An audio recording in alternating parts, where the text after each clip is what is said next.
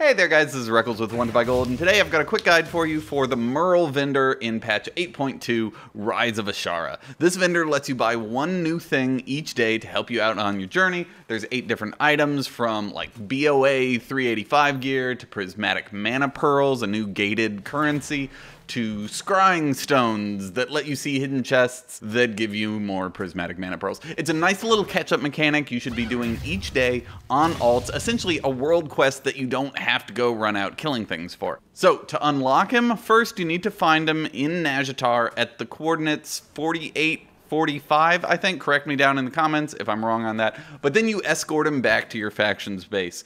Problem is that he's super annoying. Each item requires 3 rare items that you buy from one of 4 different nearby Murloc vendors. Now, that's fine, but those rare items are bought with uncommon items that you get from one of the other 3, and you buy those uncommon items with common items that you buy for 1 gold each. Okay, so, example.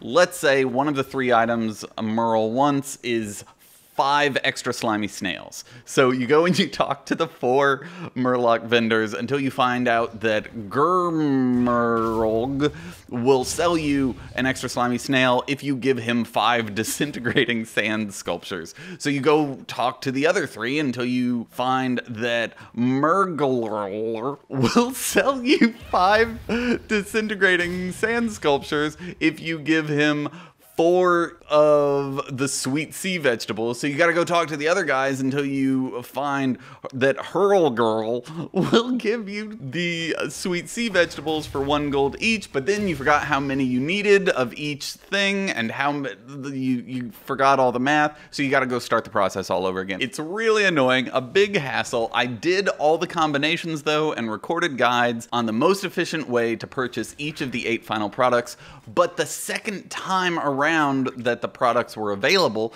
they required different rares. In other words, Wowhead comments are useless because the cost of these each day are random. So, after crying for a couple hours over a week and a half of work, I learned how to make a spreadsheet and made one, and it's beautiful and it's linked below.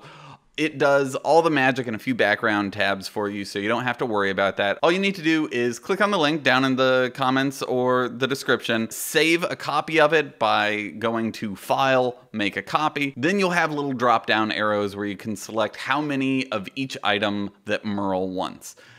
And real talk, this was a 2-week-long project. If you can subscribe, turn notifications on, that'd be great. Maybe even throw a couple bucks on Patreon, whatever. I do the grunt work so y'all can just enjoy the game. But that is it for me. Enjoy the little app I made. Like the video so this gets out there, save some people time. Otherwise, have a great day, guys. Good luck and happy gold making.